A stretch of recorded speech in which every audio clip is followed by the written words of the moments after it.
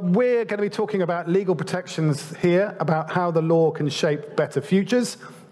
There's an old English saying that if the law is an ass, it's your moral duty to break it. I'm going to invert that and say if people and organizations or indeed nations are behaving like asses, then it's our moral duty to make them obey the law.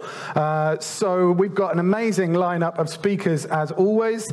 And kicking us off will be Lorena Ruiz-Huerta. She is an activist, lawyer, ecofeminist, and former member of the Madrid Assembly.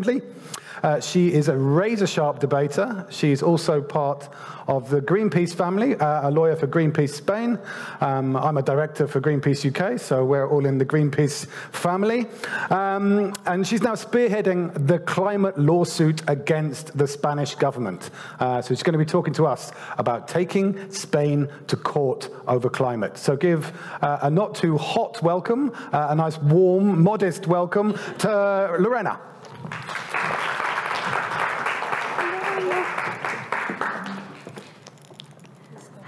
He's coming. He's coming. Sorry for this. It's working? Sí. Okay, thank you. Bueno, pues muy buenas tardes. Good afternoon. I would like to start thanking the organizers of the Fixing the Future Festival for having invited me to take part in the conference. I work as a lawyer in Greenpeace Spain, and I'm gonna speak this afternoon about the lawsuit against the Spanish government. Please remind me to advance my slides as I move on. I'm going to start by asking you a question. Is there anyone who knows what a strategic lawsuit is? Today it's a very fashionable word amongst lawyers, and probably they are familiar with the concept. No one in the room knows what a strategic lawsuit is? Well, it's not any lawsuit, like when you go to an attorney's office to manage a divorce. The time counter is not working, so not to be blamed if I run over my time. So I was telling you, a strategic lawsuit is not any form of lawsuit. It's a tool in law that is aimed at launching a campaign, and it's based on three important pillars. The legal pillar, that's why it's a lawsuit, which is a legal concept, and it entails, of course, a legal procedure before a court, but it has two other very important pillars: communication and mobilization. So, in many cases, those of us that run climate lawsuits, we are asked whether activists have abandoned the street, and why is it that we are focusing on the legal system? Well, we are now focusing on the legal system because we believe that climate change is an emergency. There is scientific evidence around it, and the situation is irreversible, and that is why we need to go one step forward and ask for legal protection. At the same time, we know that our lawsuits are difficult to win because somehow push the limits of the legal framework, and this is why we need a great deal of social support, a great deal of social mobilization, as well as media coverage, raising awareness about such lawsuits. Because oftentimes the rulings, the legal rulings that are sometimes revolutionary, request of a previous battle to be won in the street, right? It needs to be, let's say, something that affects and matters to citizens. And sometimes those of us leading a strategic lawsuit we ask ourselves, what does winning mean in this case? Well, beating or winning the case is not necessarily the target, right? We want to win the case, of course, and receiving a positive ruling is good for us, but it's very important also for us to beat in terms of narrative. This is a form of awareness raising campaign, in this case, a very important topic such as climate change in Spain. What is a climate lawsuit? Climate lawsuits are growing, are on the rise. The majority of them are against large corporations due to their highly polluting activities, which of course have a negative impact in terms of climate change and produce terrible disasters. But more and more lawsuits are tackling governments due to their lack of action before climate change. There are climate lawsuits in more than 40 countries in the world. In the US, there's also a lawsuit against the government, also in Canada, New Zealand, and many others in Europe as a result of the very successful case of the Urgenda Foundation against the government, the Dutch government. And one of the lawyers who will speak after me will tell you more about this lawsuit in the Netherlands. Here I display Shell's logo because one of the most successful cases has been the judicial ruling that many NGOs in the Netherlands won against Shell, which has been now considered responsible of climate change and condemned for undermining human rights. Why are climate change lawsuits timely? Now in Spain we have a government that claims to be the most environmental friendly government ever, and this is true considering that the former MP in Spain was in denial of climate change. So of course we know that this government is doing much more than previous governments. At the same time, we are amidst a health and economic crisis, an unprecedented one, and governments told us that we would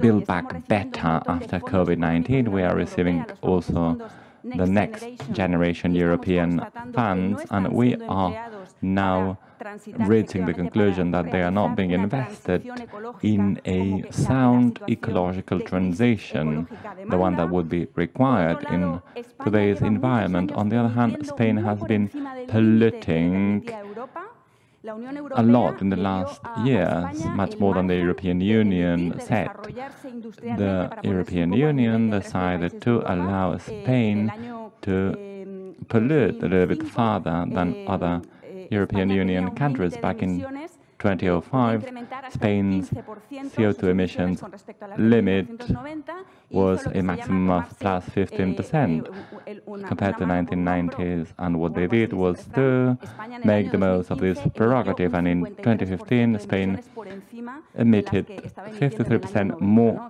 CO2 emissions than in the 90s.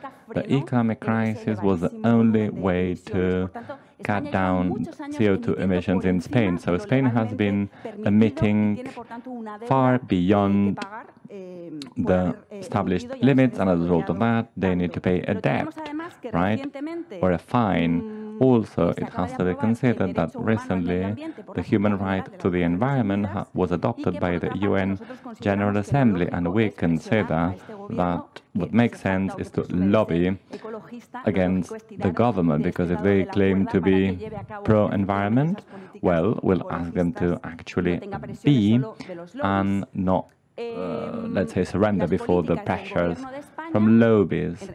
Spanish government policies in terms of CO2 emissions reduction are not aligned with the international commitment that the Paris Agreement entails.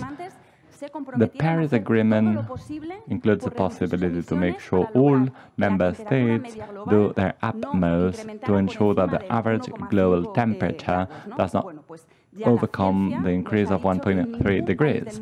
And now science has confirmed that no country in the world are doing what it takes to ensure such a commitment.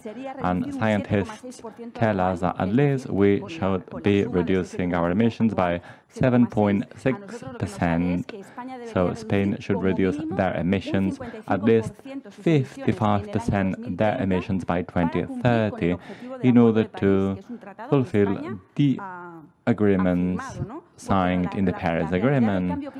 Reality of climate change in Spain is quite horrific. If you have spent the summer in Europe, and even more importantly, in Spain, you will have experienced the extreme heat waves, 42 tropical days. In 6 days, 510 people died as a result of heat waves.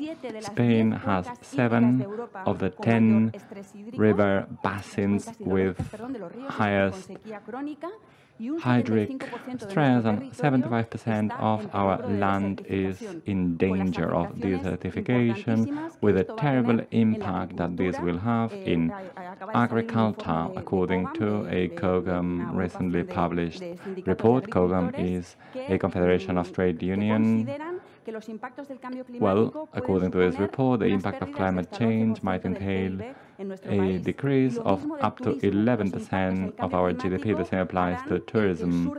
The impact of climate change in tourism in the south of Europe will reach a horrifying percentage of up to 11% of the Spanish GDP.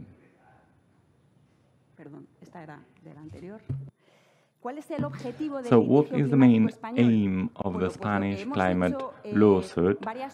Many NGOs, Greenpeace Spain, Oxfam Intermón, Ecologistas en Acción, the coordinator of NGOs for Development, and 5 young boys and girls of Fridays for Future, we've sued the Spanish government. We have amended the National Action Plan on Climate and the environment, where they state their forecasts in terms of CO2 emissions in the upcoming years. As I said before, the scientific community recommends a reduction of 55% of CO2 emissions, and our super ecologist government approved 23%, a 23% target in terms of CO2 emissions reduction.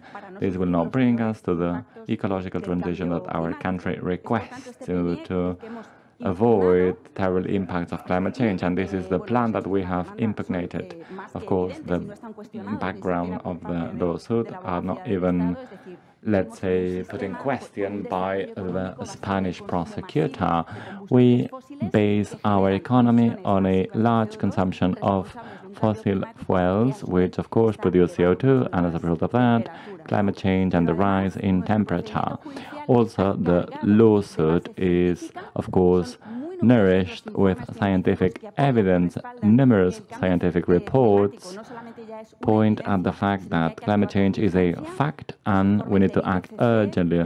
The reports of the IPCC, the Programme of the United Nations for the Environment, and many others that even go one step forward and even state the amount of CO2 emissions reduction according to the fair share, because of course the more you have emitted, the more you need to be, let's say, solid in reducing your CO2 emissions. Those countries who are least developing probably shall be entitled to do it more than others. So scientific evidence supports our lawsuit, and also we have a legal basis because Spain is a member of many international treaties on climate and human rights, and our constitution says that international law is applicable in the Spanish border, so Spanish judges are obliged to apply international law. That includes the Paris Agreement and also other principles of international law, such as shared responsibilities, shared and differentiated responsibilities. According to this principle, climate change is the responsibility of us all. So we are all responsible, but there are some who are more responsible than others. Those who have polluted the most shall reduce them the most.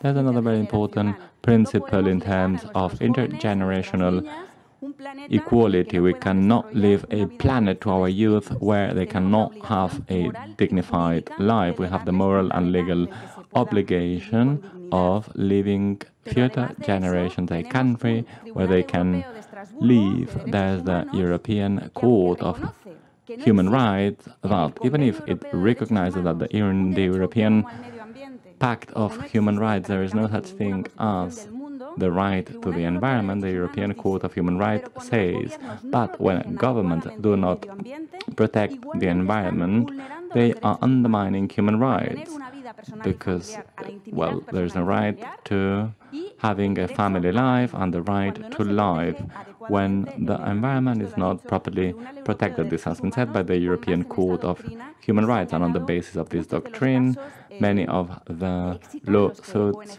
that NGOs like Greenpeace and others have sued their governments due to their inaction, lack of action in terms of adaptation to climate change, and their national courts have said they are right. So it's a very urgent scenario. Every additional ton we throw into the atmosphere accumulates and worsens the problem. The scientific community is very clear. There is very little carbon budget left, so we need to act now. We need to reduce our CO2 emissions now. And as I said before, the rights of future generations are a moral and legal obligation. We cannot leave them a world in which they are not allowed to emit not even a grain of CO2. Let me conclude with this. And now what, right? Well, first of all, sign, please. You can download this QR code with your phones, and this will bring you to Greenpeace website, where we are gathering signatures, support signatures for the lawsuit, for the Spanish lawsuit in France. They obtain even 2 million signatures in a short period of time. Citizen support helps a great deal. Citizen support is key, so that courts feel compelled to adopt a positive ruling. We understand it's not easy to rule against a government who is doing more than others. So citizen support is very important. What else? How can we bring citizens closer to law? Every time you face a severe environmental problem, you can get organized, find lawyers, and please promote a lawsuit from the basis, through mobilization, through social action, and with a great deal of imagination, of course. Thank you very much for your attention, and I am sure we'll have time for more debate and for a Q&A. Thank you. I'm going to invite Lorena to take a seat on here. If I can, we maybe take the second seat. Second, yeah. You make me want to get in the mood to sue the UK government. I just need an excuse. So our next speaker, and then we'll have a Q&A with Lorena, and our next speaker is Lucy Maxwell, who will be joining us virtually, who's very kindly stepped in for Dennis van Berkel. Lucy is also a human rights and climate change lawyer, and she is co-director of the Climate Litigation Network, which is a project of the Urgenda Foundation that Lorena mentioned. And Lucy also specializes in these strategic state-based climate litigation campaigns. She's an Australian qualified lawyer, currently based in London. So hopefully, Lucy, are you with us? We think? Come in, London. Yes, hi. This is where the great wheels of technology turn very, very slowly indeed. Can you hear me okay now? Is there a signal from our technology team? Lovely. As I said, they turn slowly. This is 21st century after all. I think I'm right in saying there is something like 1,800 climate lawsuits in progress globally. Yeah, it's a big number. So the law is getting very busy indeed, which is a good thing. So Lucy will appear on the big screen, so we will look tiny, and then when we do the Q&A, she will hopefully appear on the small screen, and we shall see. We did Ghana before lunch, so hopefully we can do London. Ah, Lucy! Hi. Welcome. I've already done a wonderful introduction for you, so everyone knows who you are, where you're from, and what you're going to talk about. So please, the stage is yours. Fantastic. I'm getting a slight echo. Let me see what I should do. Anyway, I'll just press on. So it's wonderful to be at today's event to discuss how law can shape better futures, especially on the climate crisis. I'll tell you very briefly about what we do at the Climate Litigation Network, which feeds into Lorena's discussion about how communities are turning to the courts. What we do at the Climate Litigation Network is work with community and lawyers around the world to develop lawsuits to ramp up states' mitigation ambition in line with their commitments under the Paris Agreement and best available science. We focus in particular, sorry, I'm not sure whether everyone can still hear me. Let me just check what the messages are saying. Yeah, we can hear you. Okay. Okay, fantastic. It looks like it's okay. And now I've lost my echo, which is good. So I'll press on. But what we do is respond to what Lorena has described as the huge interest of communities around the world to hold their governments accountable for their commitments under the Paris Agreement and the best available science that they know about to reduce their emissions to help preserve our safe climate.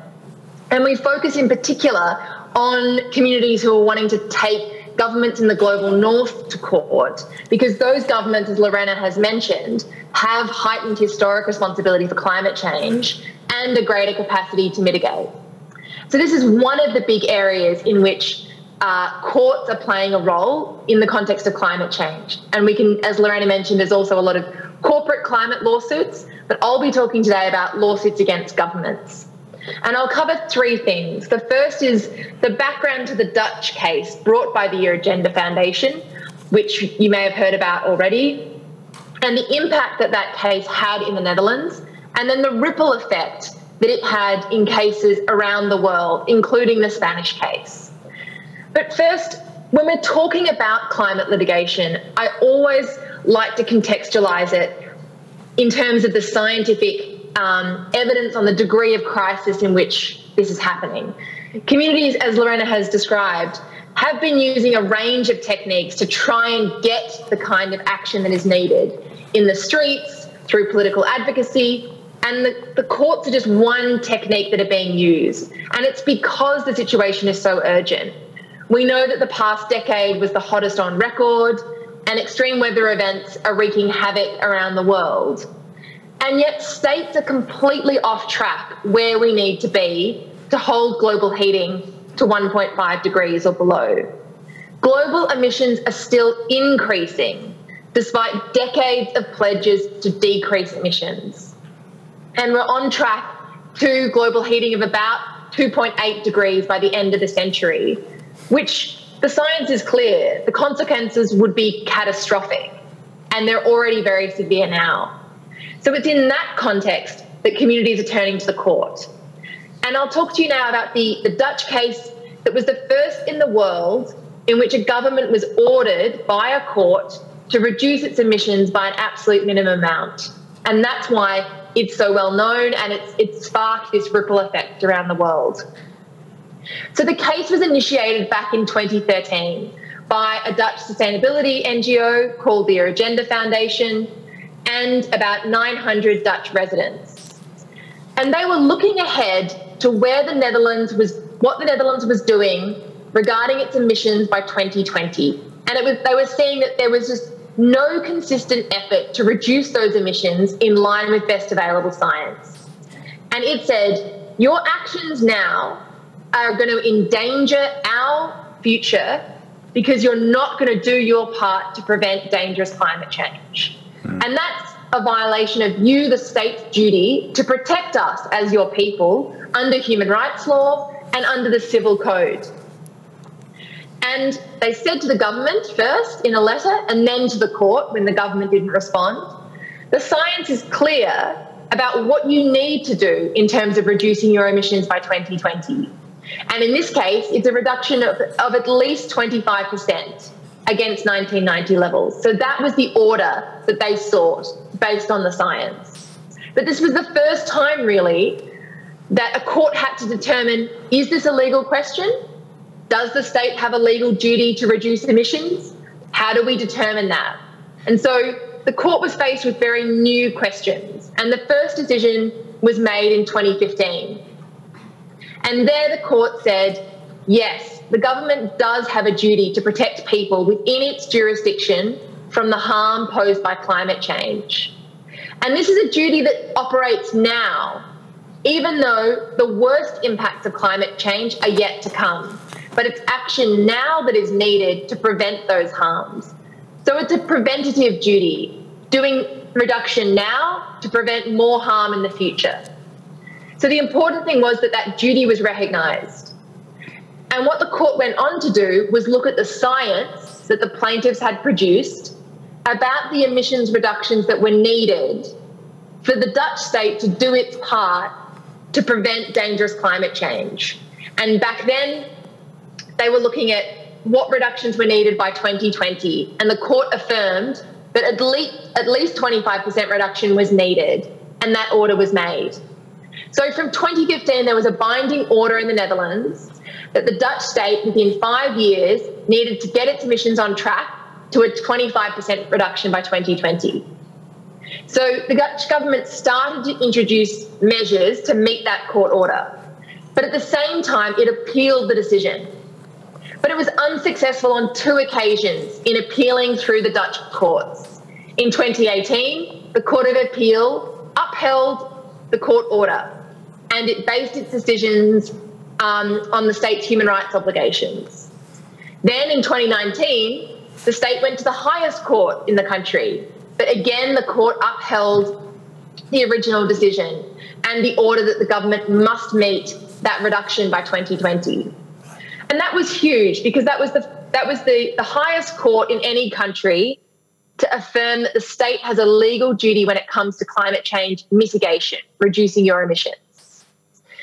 And the UN High Commissioner for Human Rights said, when that judgment was made in 2019, and I quote, "The decision confirms that the government of the Netherlands, and by implication other governments, have binding legal obligations based on international human rights law to undertake strong reductions in emissions of greenhouse gases," end quote.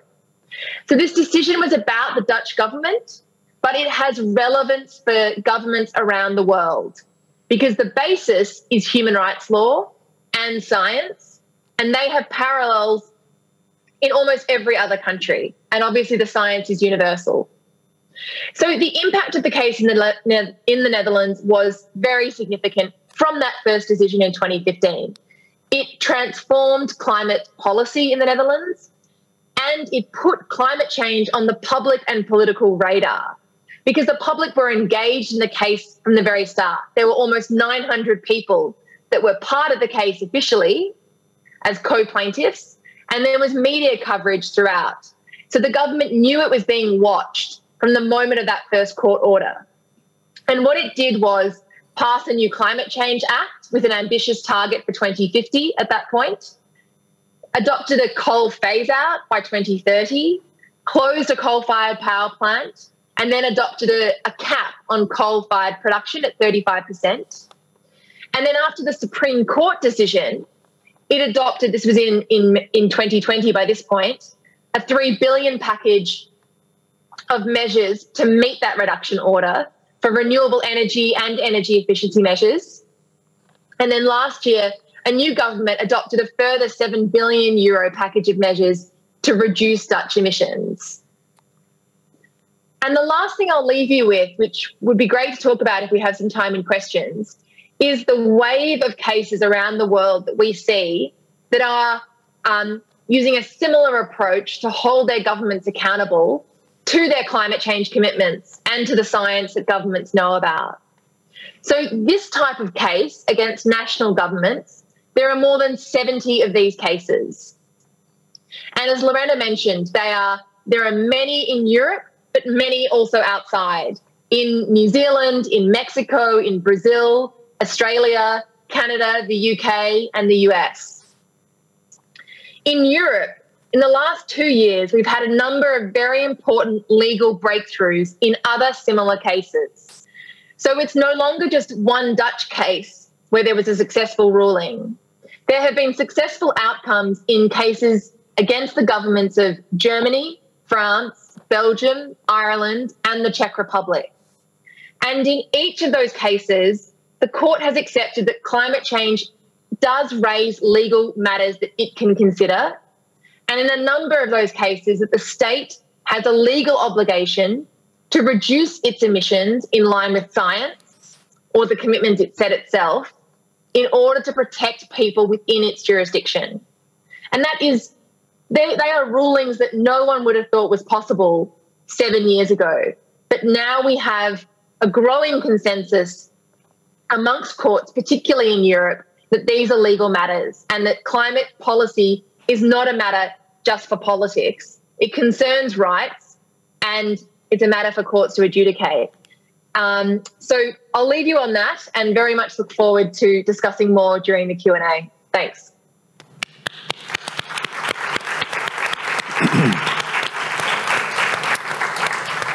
Great, thank you very much indeed, Lucy. So we're going to have a few moments for questions. I will open that up to the floor in a moment, but there's one burning question I would like to ask perhaps both of you. I guess it's clear in one sense from the Dutch experience that because the Dutch government obviously appealed the case twice, that they were a bit resistant to the implications of the strategic lawsuit.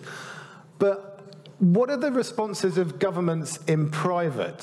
I'm really intrigued to know. There may be a public stance, but do they sort of hint that this is helpful because it enables us to do things which are politically difficult?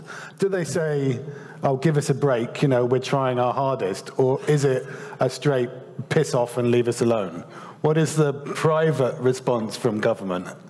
Okay, I like very much this question. It's a very interesting one.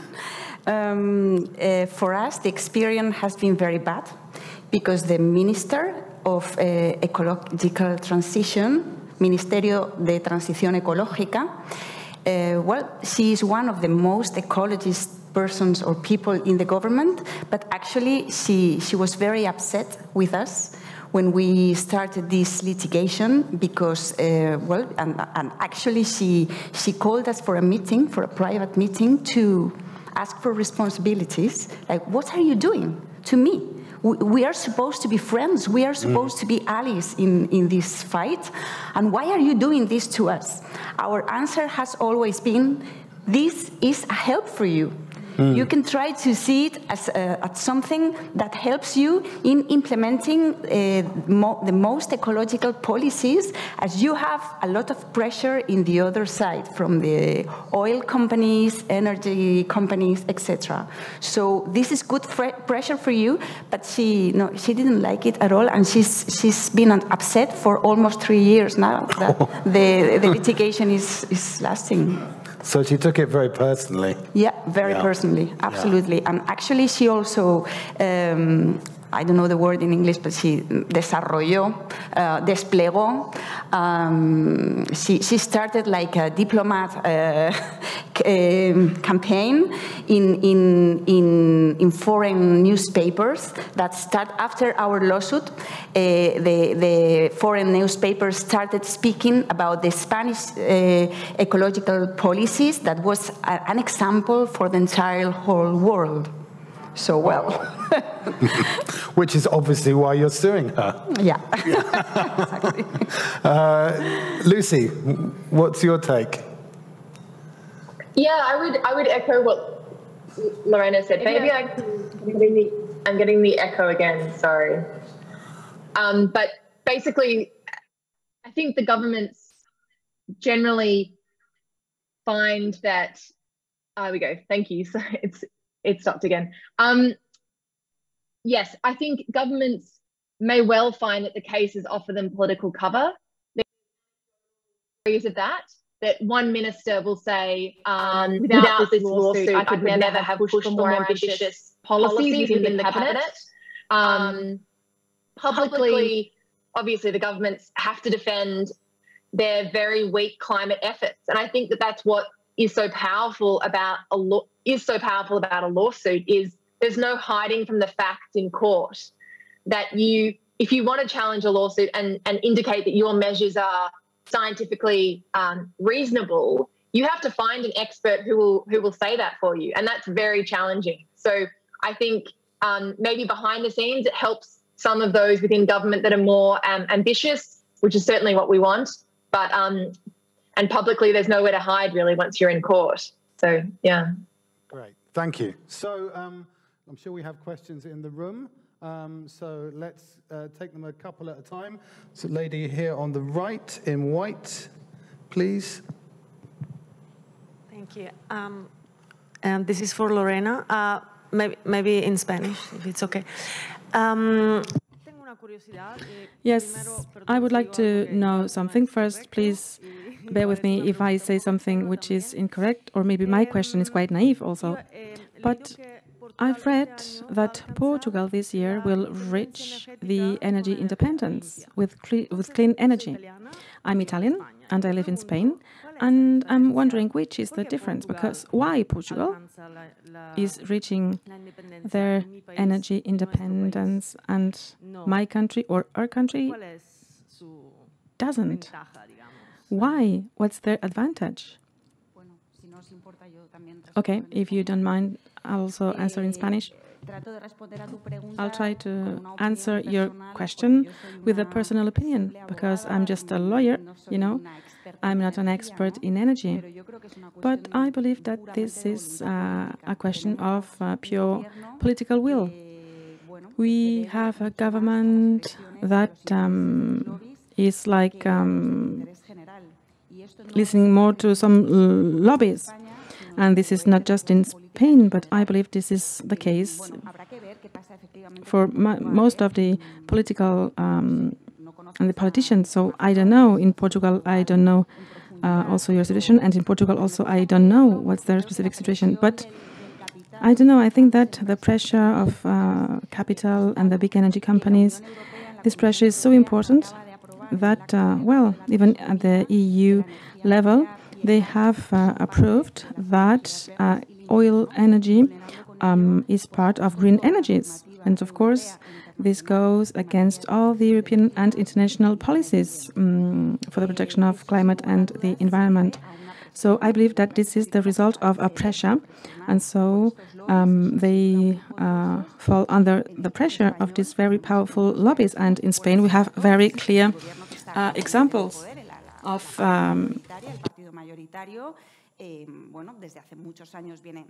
revolving doors. And so here in Spain, we have the two main parties, and we have many cases of these revolving doors, and they always find very good positions in the boards of these big energy companies. So maybe this has something to do. So we are in an ideal country to have this energy transition. We have a lot of sun, a lot of windmills, and even in the best estimates, well, if we would implement these renewable energies, we would produce beyond what we need. But I don't know why things go too slow, and now we're going to face this very difficult winter this year with this very high energy prices in this framework and context of the war in Ukraine, but that's how it is. Yeah. I'm really sorry, but we are going to have to move on, unfortunately, because we have to get 3 more speakers in, and we have another chance for Q&A. But Lorena and Lucy, thank you so much for joining us. A round of applause for these two amazing legal activists and campaigners taking the battle to the doors of government. So our next speaker is Soledad Gallego. Now, Soledad is a senior lawyer on wildlife and habitats, a marine and Mediterranean lead of ClientEarth. If you don't know ClientEarth, I thoroughly recommend you look them up. The legal firm with the planet as its client. Soledad is a nature defender, a biodiversity protection litigator, and water policy expert. And so she's going to be talking to us about what it's like to be nature's legal eagle. So please welcome Soledad.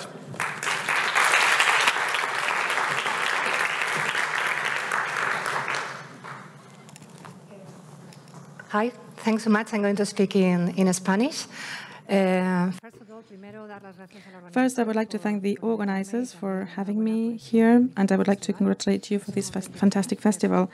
It was really a pleasure to listen now to Lorena and Lucy, my colleagues. Now I'm going to talk about our work at ClientEarth.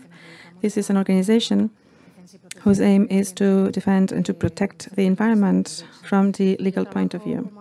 I am a lawyer at ClientEarth, and I am the lead of the Marine and Mediterranean team. And our task is to protect marine biodiversity in this area. I've just been nominated head of the office in Spain, so now I will have more competencies. And I came to this organization 3 years ago, but before that I worked for 15 years in the field of biodiversity and water protection for the main citizens' platforms and defense organizations in Spain. I would like to say something which is quite important to me. I've chosen this path because I realized that there was a lack of balance. There were many law firms working for interests, private interests, the interests of companies that were destroying nature. And at the same time, there were very few lawyers who worked to defend nature. So I decided this was the side I wanted to be, because I thought this was more necessary. And I share this with many other lawyers. For example, in our organization, many other people are working on that. And in our case, well, for example, we have a lawyer from Milan, for example, that joined our company with a lower wage, but they come because that's what they want to do. And there are many activists that feel that they need to work for nature. And so there is increasingly more lawyers that are gathering and working together for this protection. Now, I'm working also at ClientEarth to protect nature, but now the scope is larger because now I'm working also for the Mediterranean and for Europe. At ClientEarth, we use the law to protect the earth, which is our client. And the name is quite self-explanatory. Our client is the earth. We are more than 2,070 experts and 170 lawyers working in Europe, but also in Asia. We're also working in Africa, in America. And we work in an interconnected way. We share strategies and knowledge, and in a collaborative way, not just among us. We come from different legal systems, but we also do so with other social and environmental institutions in the places that we work in. This is one of the pillars of our way of working. And you can wonder what's the difference between your work and the work that other environmental institutions are doing, such as, like Lorena and Lucy have explained. Well, what we contribute with as a differential aspect is that our working field is the law, whereas other organizations use that as something complementary. But in our case, well, we work in all the law cycle, we litigate, we have quite legal cases, quite important number of legal cases open, but we also work in terms of the advocacy so that we have better plans and better laws that are really enforced. We work on training and capacity building at several levels, always with experts, with scientists. We translate the scientific language into the legal language so that the court of justice can make good decisions, and our strategic work is based on replicability. So if we have a case in Spain in a field which is important, for example, pollution by nitrates or pesticides, at the same time, we try and see with other colleagues in other countries how the work that we are doing here can be replicated in other countries, because we want our impact to be global. So we work in this interconnected way, and so something that may be working in another country is adapted here to the Spanish characteristics. And so we are constantly exchanging strategies, information, and trying to replicate our work so that it can have a bigger and global impact. We also have a multi-legal approach. In our organization, we have lawyers who are specialists in different environmental fields. I'm a specialist in the field of water protection, but we have seen that if we want to have a systemic impact and on this climate and biodiversity crisis, we need to be active in other areas. So we have specialists in banking law, in pensions, in several fields of economy to have a bigger impact. We just opened a case against Shell. Well, the action is quite small, but they are doing some investments that are not really positive. And so if they do not change their decisions, these actions would not make sense even economically for them. So we want to be there to have a good impact and to try and stop this double crisis in terms of climate change and loss of biodiversity. So we work all over the planet, but there is a strategic area for us, which is the Mediterranean Sea, because as you know, the Mediterranean Sea is one of the places where we are suffering the most this double crisis. It's a very rich area in terms of biodiversity. We have here some species which are endemic here, and so that's one of our focus in Europe.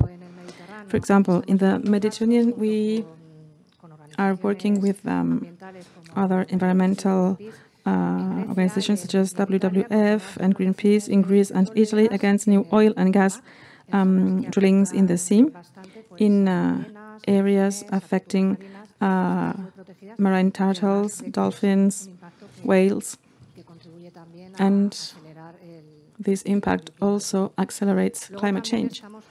Then we are also working in Spain in the Mar Menor case, but we work with some ecologists in Murcia from the European law point of view. So we try to work from the legal approach to enforce the European law so that we can recover this type of places such as Mar Menor. And the main problem that we encounter, for example, in Europe, we have legal systems that are quite okay in terms of protection of the environment and the biodiversity, but then they are not enforced. They are not executed. And even sometimes we have favorable decisions by courts. Well, they are not enforced. So we are also trying to be active there. And at the same time, since this problem of the pollution by agricultural nitrates, this is not just happening here in Spain.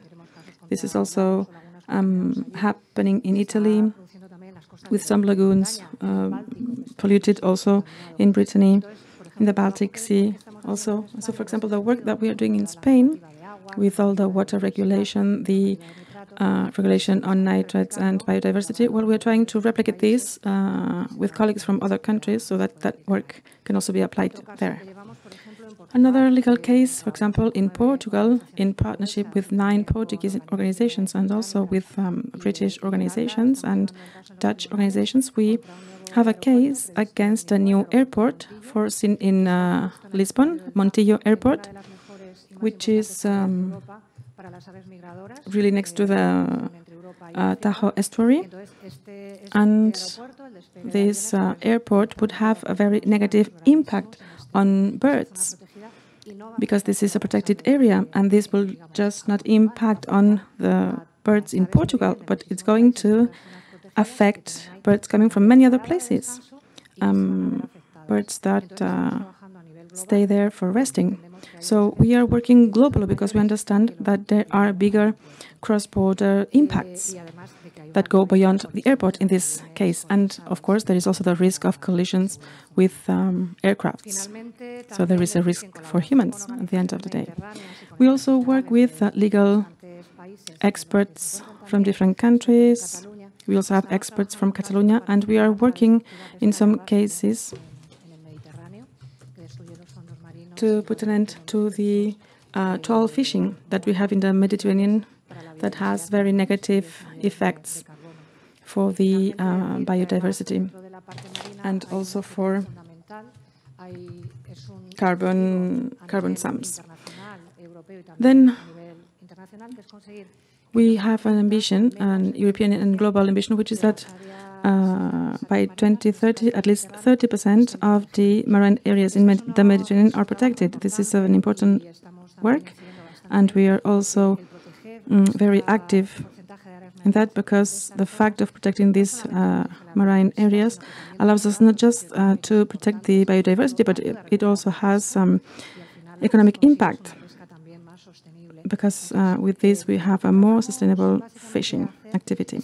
So what we try and do is to identify strategic area points where we can act that could have an impact on those locations, but to add this to other work so that this can be replicated. So at ClientEarth, what we do is to use the law to enable the necessary changes in the different economic, energy, food and other fields to take place. We want to have this impact globally so that we can recover the balance between the earth needs, the nature needs and human needs, because we are part of these natural systems. So their deterioration or their well-being would also be ours. Thank you.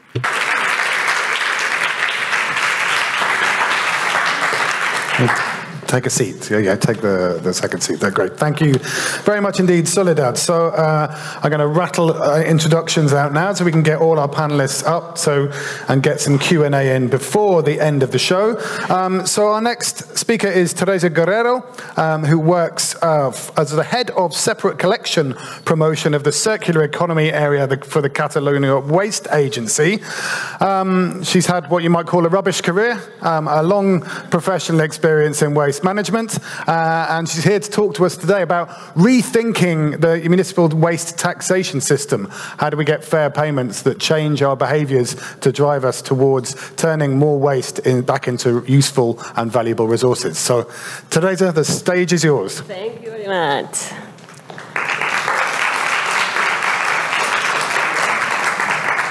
Hola, buenas tardes a todos. A ver, levantad la mano. Good afternoon. Please raise your hand if in the last summer you thought about the climate change and the impact of our actions on climate change. All of you? Sure, because it was so hot last summer. It was impossible not to think about this. But did you think in your footprint? Have you thought of your impact? Not always. Of course, we need to use less water, we need to use less energy, we need to buy better, we need to try and consume more responsibly so that we generate less waste. But there is something very, very easy. Just one simple action that might have a huge impact on the climate change footprint, which is the separation of our waste by materials. That's very easy and it's so important. However, in many places, we do not reach 50% in terms of separation. In Catalonia last year, we reached 46%, which means that the other half is still mixing. All waste is so all together, all in the same place. How can we change that? How can we motivate people to change that? What should we do?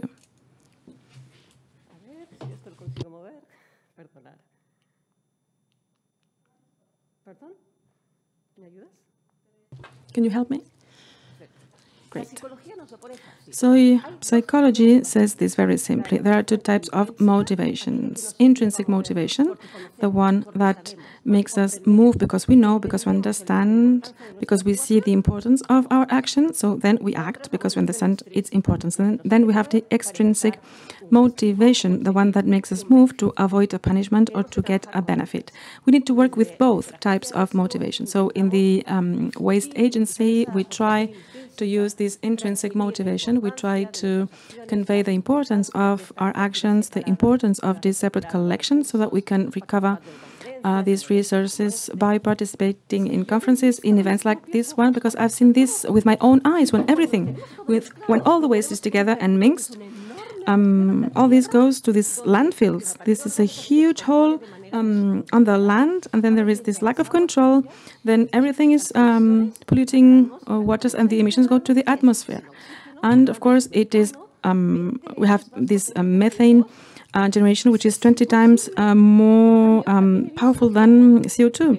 But on the other side, I've also seen that we can get from the separated waste materials to produce new things. So we can separate this metal waste and everything can be recovered, and most of the plastics, and also clothes. We've been talking a lot about clothes in this festival. Well, I've seen how you can create new products from old jeans. So yes, we do recover these resources, and something which is almost magical. From the food waste, well, these food that we cannot use anymore, and those plants that could not survive after this very hot summer, well, with some water, with some controlled conditions, well, these become fertilizers for our soils. So this is a direct value for our soils. This is so easy to do, just by separating our waste. That's not difficult at all. This is a very simple action that has a huge impact. However, we do not reach 50%. Half of the waste is still all mixed up. So we need to use the other type of incentive, the extrinsic motivation. So for that, we need legislation change. That's what we are doing in Catalonia. Raise your hand. Do you know how much do you pay in terms of taxes in 1 year? No? Well, we have this type of flat fee. We will always pay the same. So this is not motivating. So let's try and change that, and let's try and implement a fair tax, so that the more you generate, the more waste you generate, more you pay. And if you mix everything up in the same container, even more.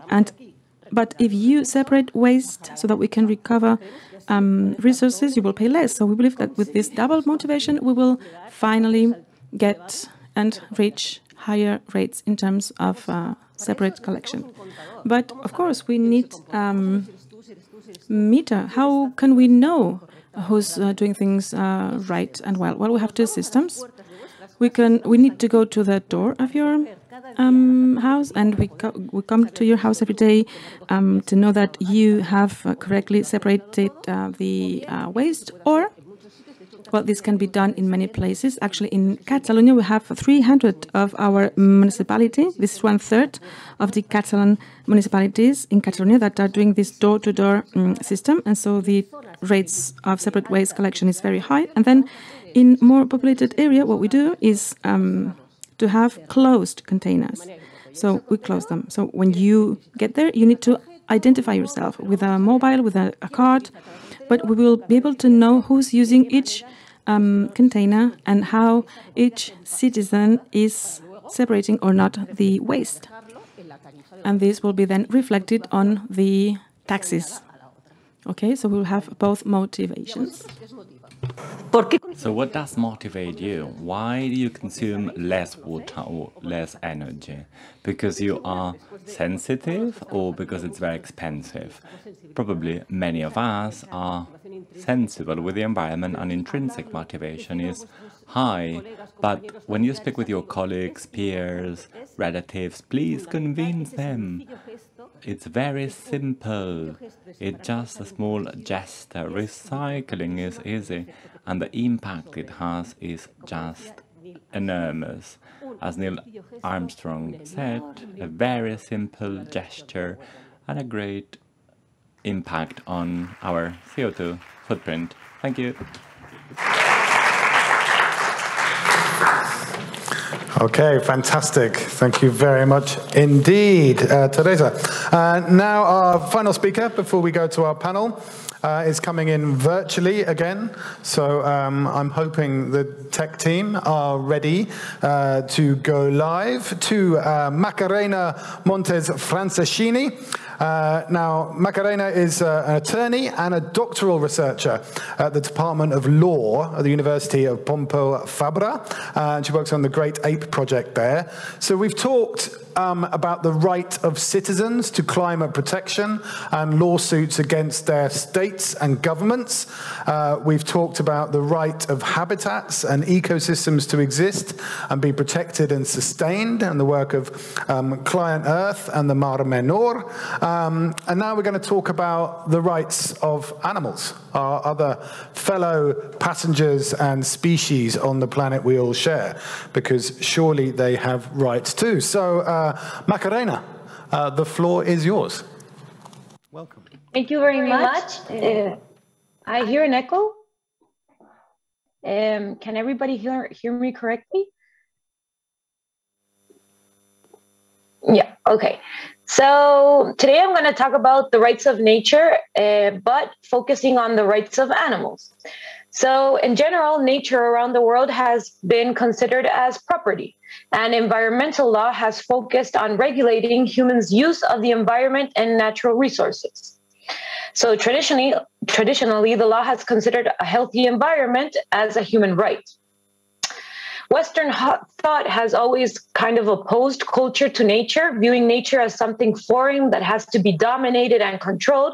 And obviously, this view has contributed to the environmental crisis, because as we know, humans are not really separated from nature. We are part of it, and nature is an interconnected system. So environmental law has not been able to stop the destruction we see around us. And we know that there are many pressing issues such as climate change, but also the extinction of many animals. So the rights of nature have developed around the world as a response to the destruction of the planet and to a legal system that treats nature as property, but corporations as legal persons. So the rights of nature as a framework have incorporated on the one side the indigenous tradition regarding the protection of nature and the interconnection of all living beings with the Western liberal discourse on rights. So in this situation, we see that around the world, the rights of nature have been expanding gradually. So different cities, towns, and countries have been incorporating the rights of nature in their legislation, and also courts around the world have been recognizing the rights of nature to rivers, forests, among others. And one of the best examples of this is Ecuador, that incorporated the rights of nature in its 2008 constitution. So the constitution in Ecuador says that nature has the right to exist, to flourish, to regenerate, among other things. It says this in Article 71 of the Constitution. And this made its way into the Constitution through a constitutional assembly, and thanks to the political force of the indigenous movement, and also on social movement against extractivism, especially the oil industry in Ecuador. So last year, there was a case that reached the Constitutional Court in Ecuador regarding a woolly monkey named Estrellita. So Estrellita was a monkey that was poached when she was 1 month old from the Ecuadorian Amazon. And she was probably poached to be sold in the illegal pet trade. And she lived with a family for 18 years. And somebody anonymously informed the environmental authority that a monkey was living in a private home. So the governmental agency confiscated Estrellita and put her in quarantine in a zoo. So Estrellita's human family filed a habeas corpus. That is a legal action that is normally used to free humans that have been illegally detained. And the lower court and the Court of Appeals denied the habeas corpus, saying that it was an action only for humans. And then the Constitutional Court selected the case because they were interested in developing jurisprudence on this topic. And the court wanted to answer three questions. One, if animals can be subjects of rights in general, that is, if they can hold rights within the legal system. Two, if the habeas corpus can be used for non-human animals. And three, if animals can be subjects of rights protected by the constitutional rights of nature in Ecuador.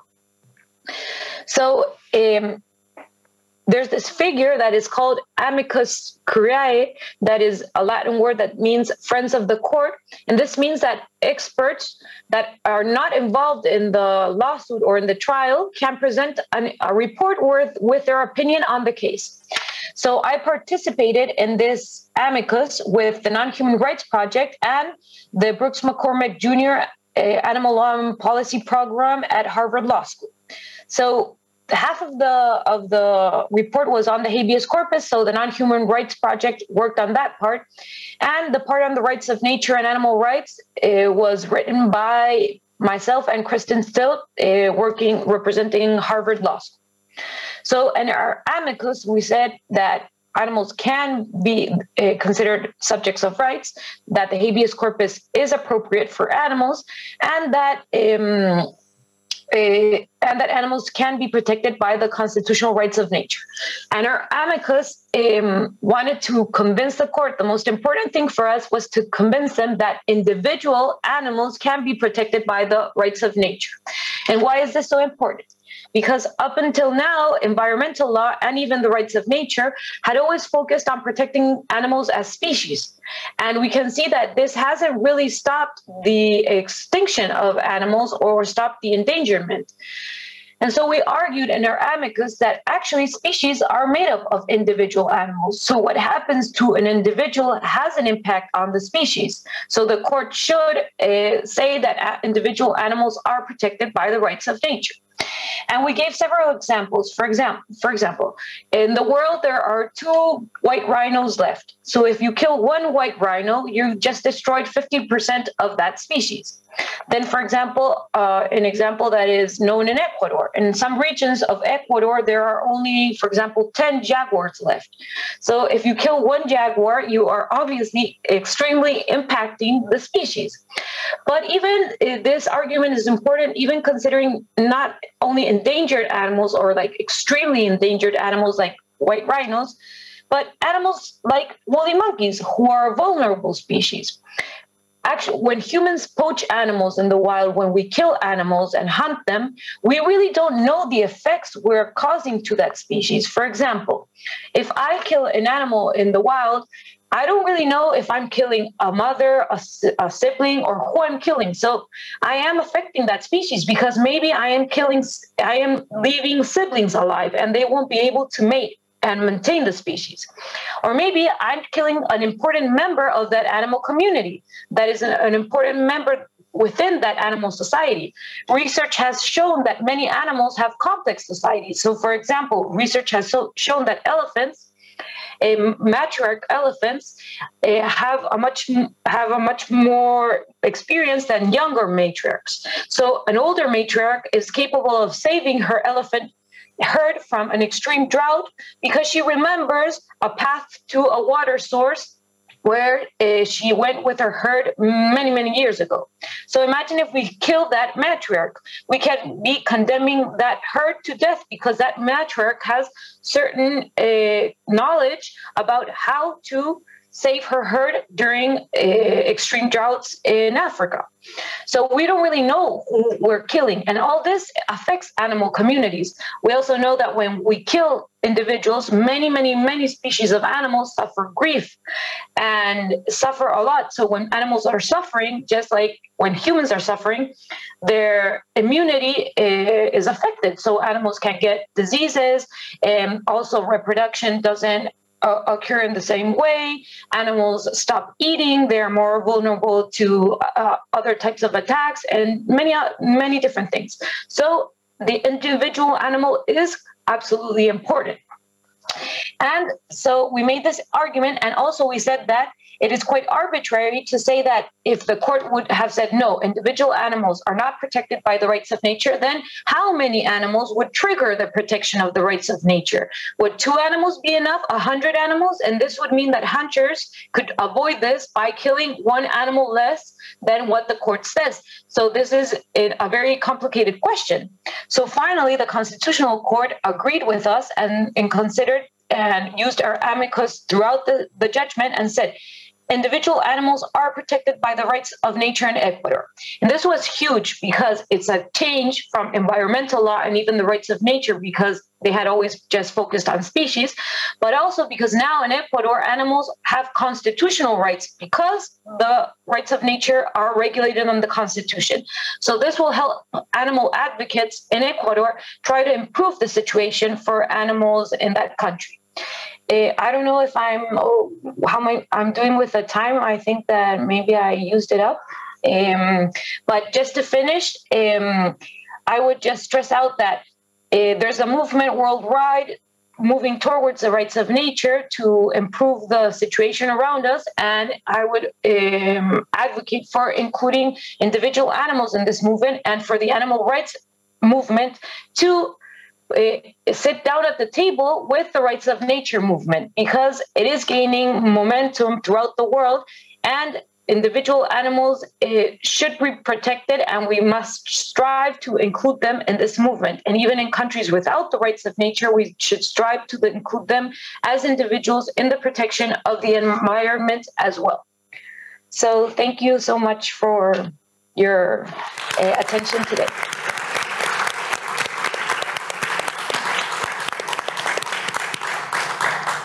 Wow, it's the first time I've heard about Estrellita, and that woolly monkey might have quite a legacy by the sound of things. So thank you so much, Macarena. Let's go straight to questions from the audience. People have already heard enough from me, so let's just dive straight in with questions from out here. There's at least 2 on the right there. We'll try and take them. Try and keep your questions punchy, and we'll get through more of them. I'll try and take 2 or 3, and then we'll answer them as quickly as we can. All right, thank you. My name is Mark from Montreal, Canada. Thank you, everyone. A great discussion.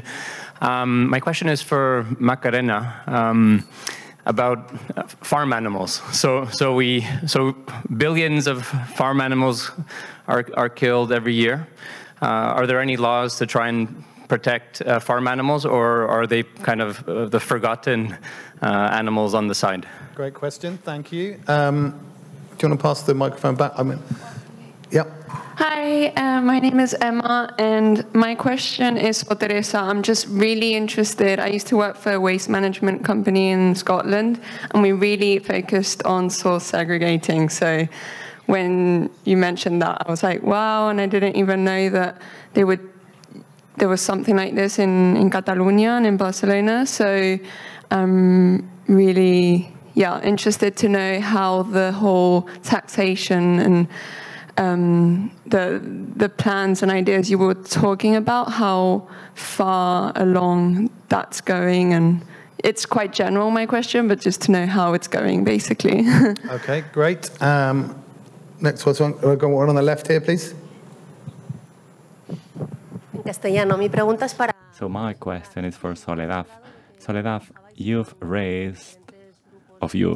said that you work with different specialists in pension funds and insurances. Is there any way that us citizens can insure the Mediterranean Sea? Would an insurance company dare to insure the Mediterranean Sea? Are you working down this line? Okay, that's a great question. So why don't we start with that one? We'll go through them in reverse order. So, Soledad, can we take out a collective citizens insurance policy on the Med? Bueno, es una pregunta bastante interesante. It's a very interesting question.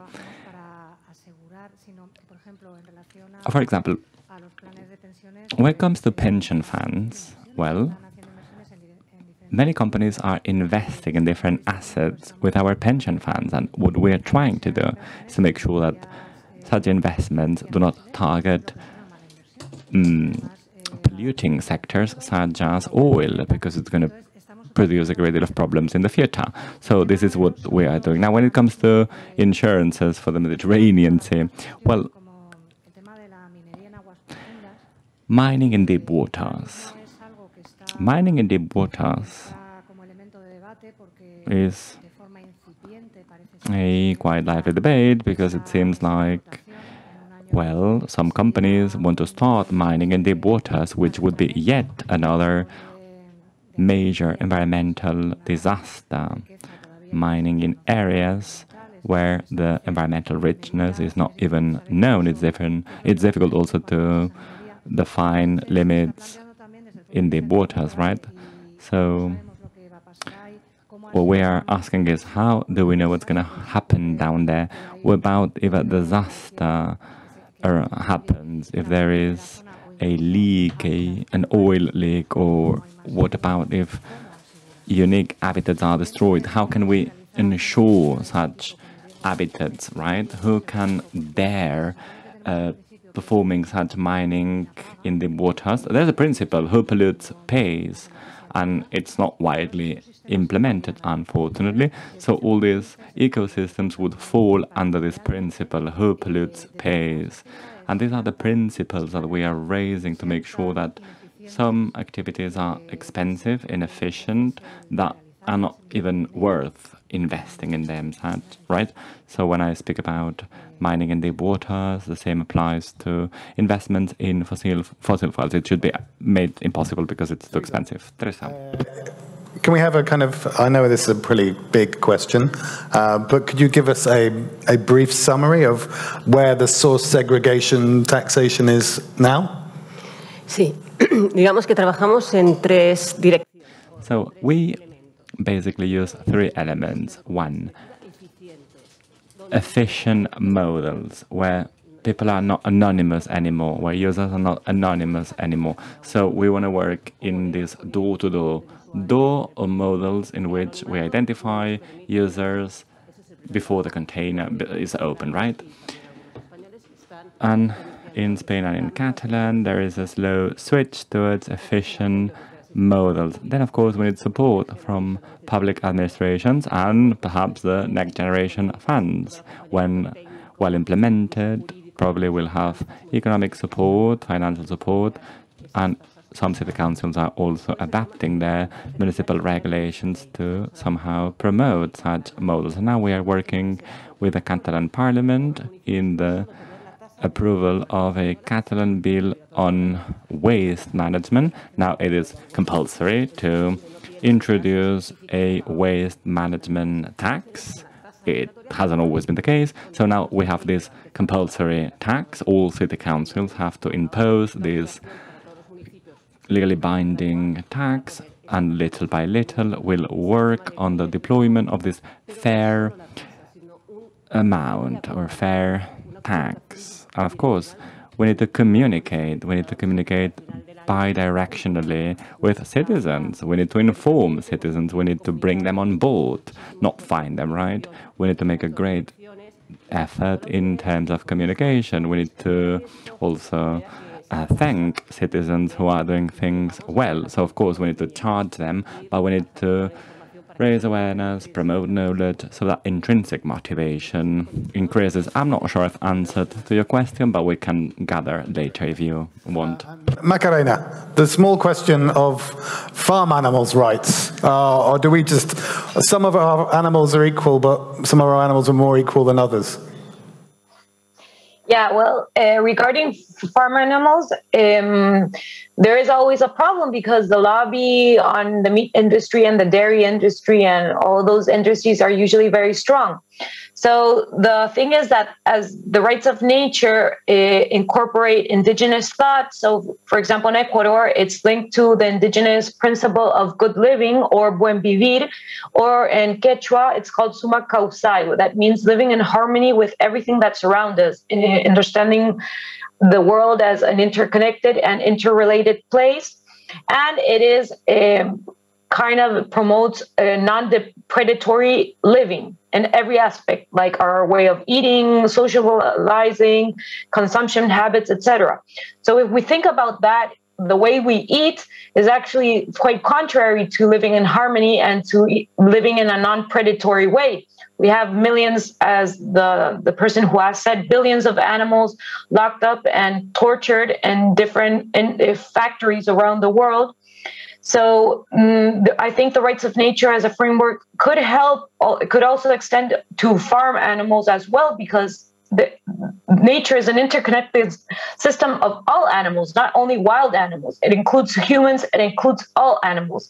So I believe that this framework does include farm animals, and well, there's an action that we can take today to help farm animals, and that's to stop eating meat, stop consuming dairy, stop doing that. And that's an action that we can all start doing from today. We don't need the law to change that. And that is a very important social movement that could help out lawyers that are working on animal rights, as well as lawyers that are working on the rights of nature as well. Thank you. We've got time probably for one or two more if you're quick. Oh, there's lots of hands up now. This is great. Last session of the last day, and everyone has woken up and is really animated. This is fantastic. I am going to have to try and pick two. Who thinks they've got the best question? So I'm going to ask you to self-select. If you think you've got a brilliant question that's going to make everyone in the room go, wow, I'm going to take the person at the back and the person down the front here. Make them quick, because we've literally got 2 minutes. Hola, buenas tardes. Hello and good afternoon. My question is for Teresa. I'm here, by the way, I'm here. Hello.